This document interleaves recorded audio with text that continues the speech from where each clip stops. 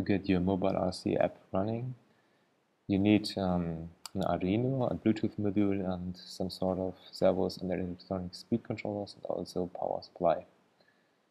So first install the sketch from our website to your Arduino, connect it with the Arduino with a Bluetooth module, and also be sure that the Arduino get some power from the battery or somewhere else. In this case it's electronic speed controller who support the 5-volt current, and then you can also install your servos or electronic speed controllers to the PWM output of your Arduino.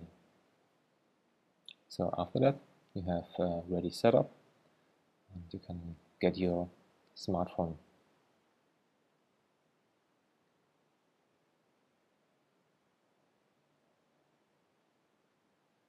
So here we are. To test this, you can download for free the SimpleRC app and download the Bluetooth module with your phone, and then you can connect from the SimpleRC to the setup. And you can see a little bit hardly in this video because of the resolution, and yeah, but you can see the right and left servo is moving if I touch the control on the app. So if this all works together, we can switch to the MobileRC app. So it's very similar. It has two modes for operation. It's the control center mode, you can see it first with the controls left and right, and you can switch to the vehicle mode there, the upper left. So this is the mode for operation on the vehicle. You can get another smartphone with the MobileRC app running, and now we have on the right mobile the control center mode, and on the left mobile the vehicle mode. On the setup menu you install, you put the information of the server and also the port and the identifier in to get both to connect each other. So you request your identifier from our server. You simply can put your email address for that.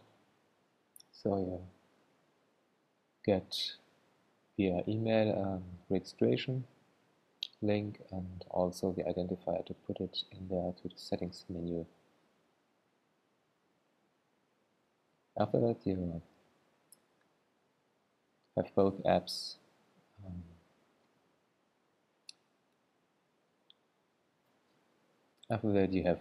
apps ready to connect to each other. You should connect it with the connect button within 5 seconds to get a successful connection from the one to the other. So the connection process may take a little bit because it has all possibilities to connect both smartphones together. Preferred direct connection, but if this does not work, it connect to over a proxy server.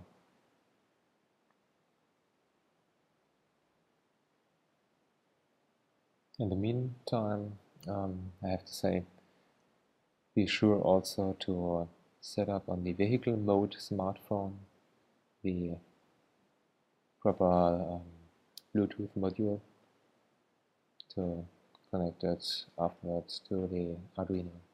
So now we are connected. You see the live preview on the control center smartphone on the right and the vehicle mode,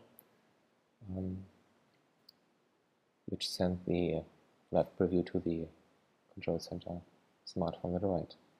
So now I connect the Bluetooth module with the vehicle mode smartphone, And now maybe you can see I can control on the control center smartphone, see the servos on the top. And another option I have in this mode is to get a picture simply with touching the live preview. And now the picture is on the vehicle mode smartphone on the left stored. Let's see. We switch to folder view. And there's the image I've taken.